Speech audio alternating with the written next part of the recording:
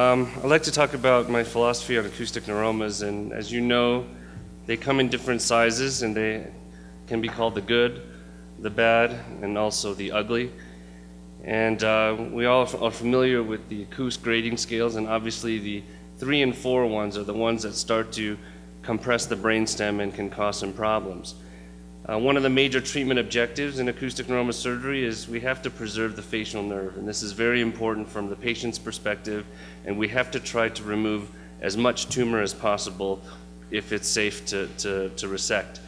One of the things that you may be hearing in the literature and also at national meetings is this concept of adaptive hybrid surgery. This is a concept where the surgeon does a planned subtotal resection followed by gamma knife. And this is a paper from the UK showing what the post-op MRI looks like.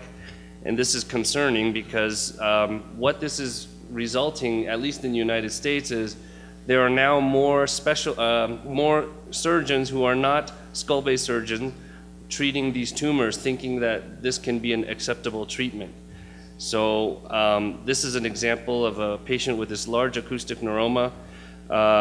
Underwent resection by another surgeon in the community, barely removed anything, and he told the patient's family, we got most of it and the rest is inoperable, we can shrink it with radiation.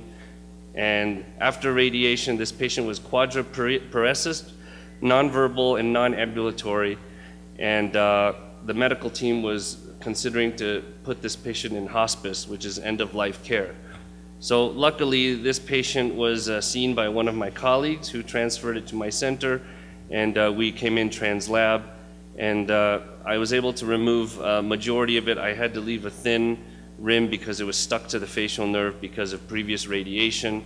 And this is 9 years post-op, stable, minimal residual, and now she's able to walk and she's able to lead a normal life. And this is 9 years post-op. So this is what's happening in our community. If we look at this meta-analysis of this hybrid approach, all the studies show that the debulking is only intracapsular. So none of these surgeons are attempting to come outside of the tumor to try to attempt dissection of the facial nerve. The follow-up was relatively short. The tumor control weight was 94%. And if you look at their results, the facial nerve results not bad. It's 96%. And they say the hearing is 60%, although the follow-up is still short. So these preliminary results, I think, to the general public look very favorable. But this is what happens. They result in these apple core Macintosh-like resections, and we have to ask ourselves, are we doing the best thing for our patient? So the criticisms of this type of approach is that the subtotal resection is already planned. It's already set in the mind that I'm not even going to try to remove the tumor, and the debulking is primarily intracapsular, which makes the surgeon have a difficult time to assess how much you really remove, because unless you come around the tumor, oftentimes you end up leaving more than you really think. So there's a huge spectrum of subtotal resections. Not all subtotals are created equal, and this type of data is lacking long-term follow-up, and we don't know what's going to happen in 10 to 20 years, and perhaps we're creating a new emerging disease. And we're forgetting how to teach our young generation, the next generation, how to do safe and proper facial nerve dissection. So in a sense, this is becoming a lost art.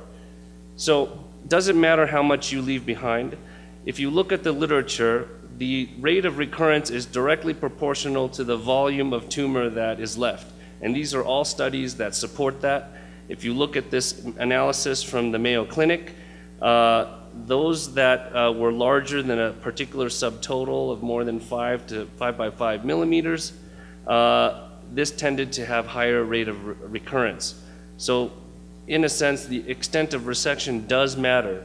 So these are 3 examples of certain tumors that I had previously treated. This is a near complete, so you barely see any radiographic, but me as the surgeon, I know I left something little on the nerve, and so I call that a near total. And anything between 95 to 99 I define as subtotal, and anything less than 95 is another type of subtotal. So you can see this as a spectrum of subtotal, and not all subtotals are created equal. So how can we achieve maximal tumor resection with the least amount residual and still achieve the best facial nerve outcome? If we look at this commentary by Michael Link, he says that if you want to really achieve a meaningful debulking, you really have to come extracapsular, because if you just stay intracapsular, you're just making a large volume tumor with just a hole in the middle, and it doesn't really reduce the radiosurgical advantage. So the rationale for people who do these types of hybrid is that in this paper you can see that there's a significant rate of facial nerve and cochlear nerve deficits.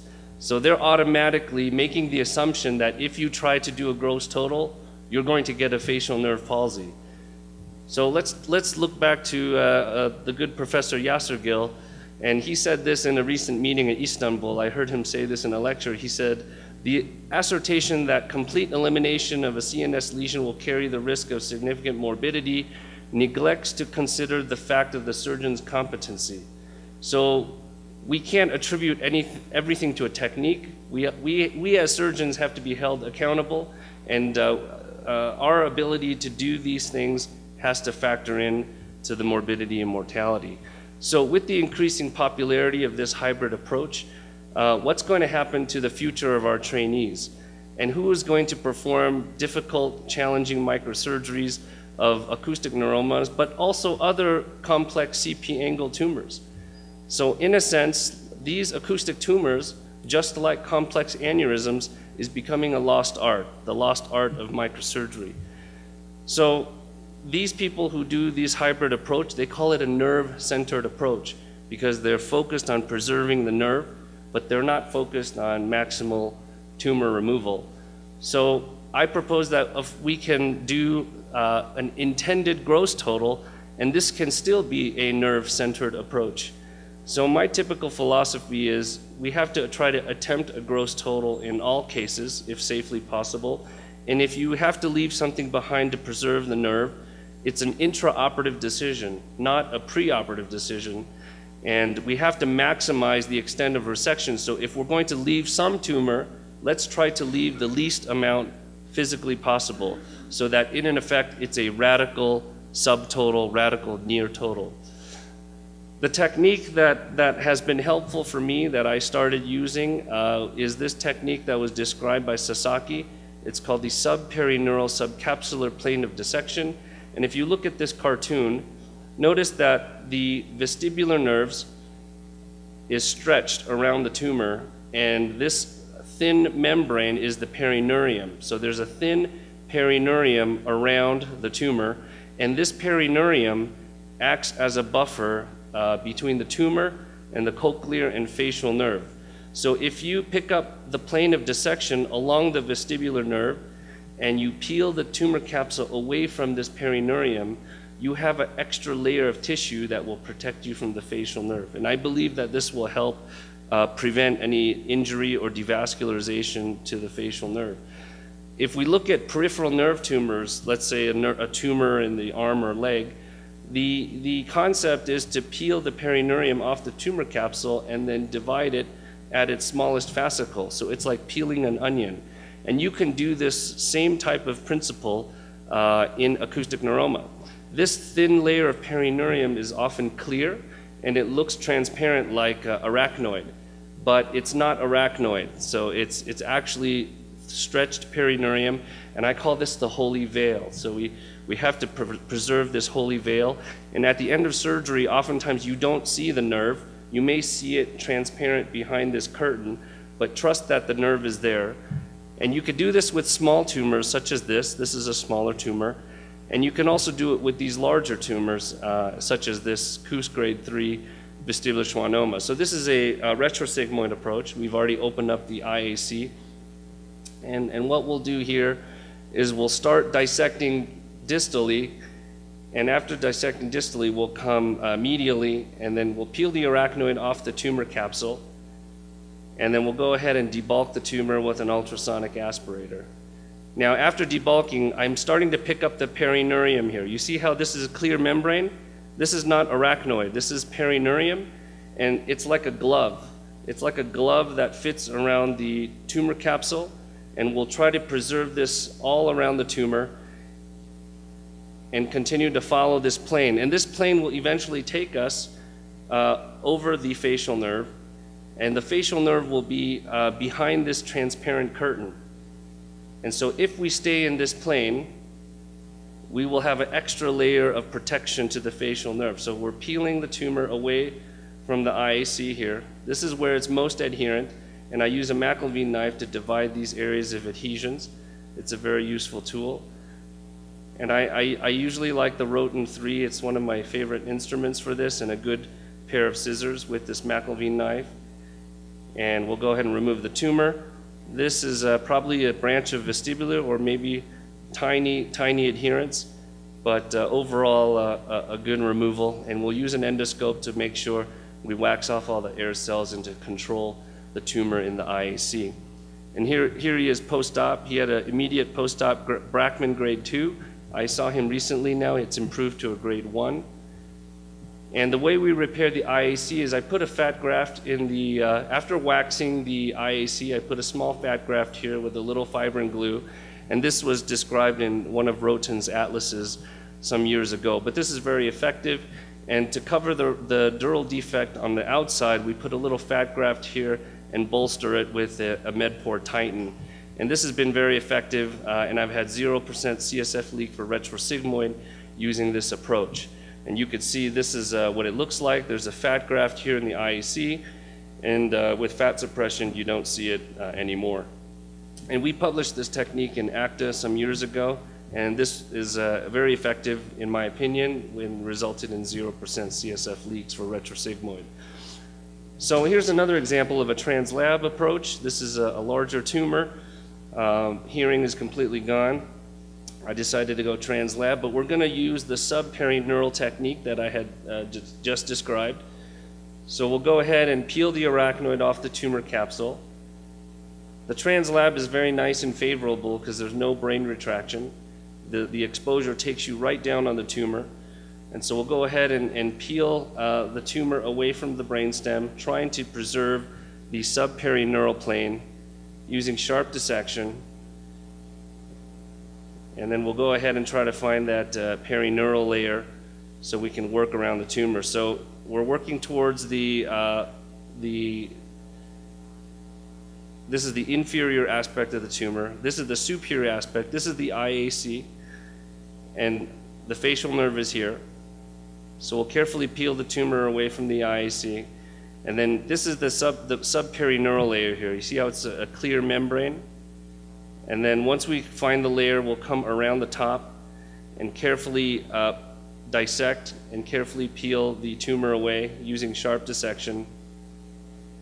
And then using a disc dissector, we'll carefully, again, preserve that perineural layer. Now this tumor had a very strong adhesion to the facial nerve, and you'll see in a moment that I use a McIlveen knife to divide it and use sharp dissection, and I had to leave a very thin remnant that's not even radiographically visible on the MRI. But again, preserving that perineural layer, you have that buffer that's going to protect the facial nerve. We use facial nerve monitoring as well as motor evoked facial nerve, motor evoked potentials. And so this gives me an extra confidence that the nerve is anatomically intact. So this is the part that was very adherent. You can see there's some adhesions here, and I had to use a scissors to eventually dissect and transect the adhesions so that I could preserve the facial nerve. But overall, it was a 99% removal. Here's the facial nerve being stimulated. It's stimulated at 0.05 milliamps. And then once we get the last piece of tumor here, this is the last adhesion. We'll divide it sharply and then remove the tumor. Now, there's a little bit of oozing because sometimes there's some bleeding from some of this perineurium, but don't coagulate. If you coagulate this, you're going to damage the facial nerve. Just use a little Surgicel and some gentle pressure, and the bleeding will stop. And so the way I repair translab is I use this fascia lata and I suture it to the edges Obviously, this edge you can't suture, so you lay it down, but this acts like a sling, like a hammock, and so this hammock will hold the fat graft. You put the fat graft there, and then put the MedPore plate over it to push the fat and bolster it. And with this technique, I've had 0% CSF leak. In the initial paper, it was 8 patients, but I've done close to 50 now of translab. And this patient had immediate normal facial nerve, radical near total, a good resection. So here are some examples of near total versus gross total. You could see that in some of these, there's no radiographic visible tumor. Here's another set of examples of large CUS grade 4 tumors that were gross to near total and good facial nerve outcomes.